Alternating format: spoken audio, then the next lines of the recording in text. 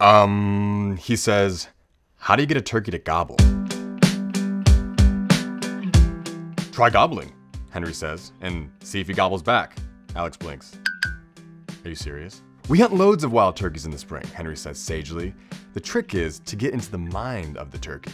How the hell do I do that? So, Henry instructs, do as I say. You have to get quite close to the turkey, like physically. Carefully, still cradling the phone close, Alex leans towards the wire bars. Okay. Make eyes with the turkey. Do you have it?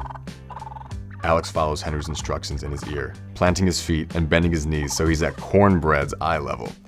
A chill running down his spine when his own eyes lock on the beady, black murder eyes. Yeah. Right. Now hold it, Henry says. Connect with the turkey.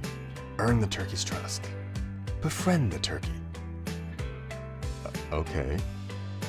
Buy a summer home in Mallorca with the turkey. Oh, I hate you! Alex shouts as Henry laughs at his own idiotic prank, and his indignant flailing startles a loud gobble out of cornbread, which in turn startles a very unmanly scream out of Alex.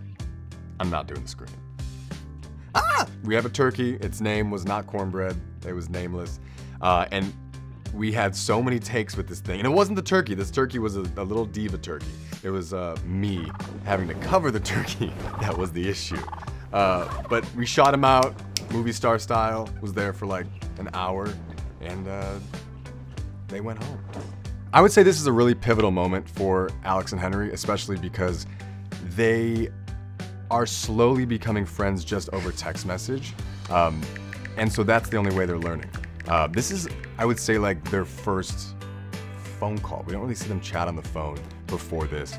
And by the end of the scene, you can tell that Alex is feeling something for Henry, but I don't think he knows it's more than friendship.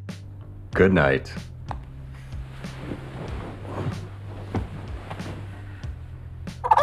Oh.